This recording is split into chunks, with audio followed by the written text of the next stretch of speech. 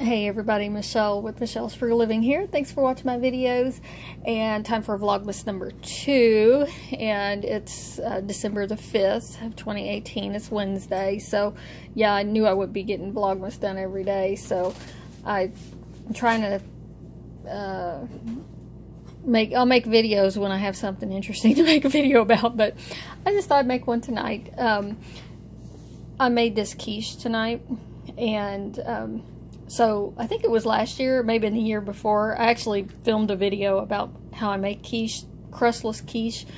And yeah, so this one has ham and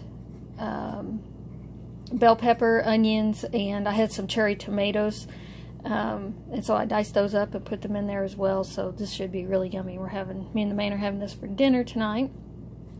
I made some chili last weekend, which turned out really great, and I should have filmed that, and so you guys could see that. I have a playlist on my YouTube homepage of my cooking videos. I keep them all in there. And so tonight I got the cookie sheet out because I'm making cookies, which I'm actually filming that, and so I'll show you those. But I'm also the cooking part I'm gonna have in a separate video by itself. So, but I'll show you my cookies when I get them done tonight. And I also need to make some pumpkin bread. So I'm going to try and film the pumpkin bread too, but I don't know. We'll see how it goes. So I need to do that. Tomorrow, I got a cookie swap that I'm going to. So this bunch of ladies get together. We all make cookies and then we swap cookies with each other.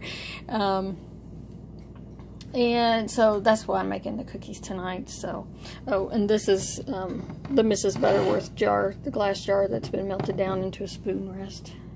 You guys might remember that if you saw that in a flea market haul video I did one time. Okay. Yeah, anyways, I'll show you what else I make tonight when I get it done.